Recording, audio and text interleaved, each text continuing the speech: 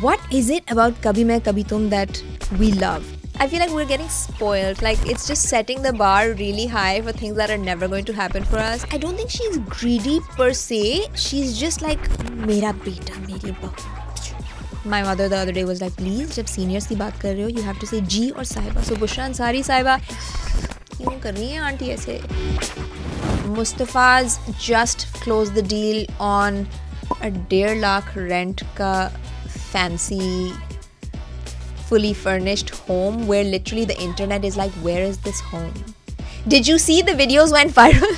And so like her skipping to like these two things because she doesn't care. She literally says, I hope she doesn't die. ये तो ज़रूर कोई setup है. I felt like that. I think that's where it came in, or maybe like I'm not saying I'm some genius psychic or something. I'm just saying I'm just a negative person.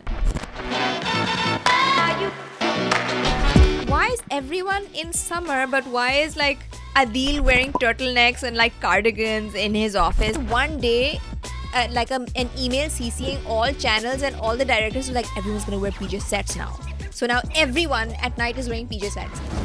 I think where the problem lies is if we don't have the same set of expectations from the sons.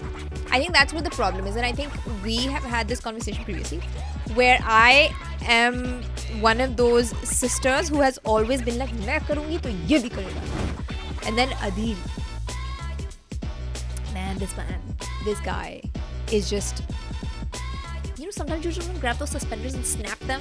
You know, बचपन में करते थे.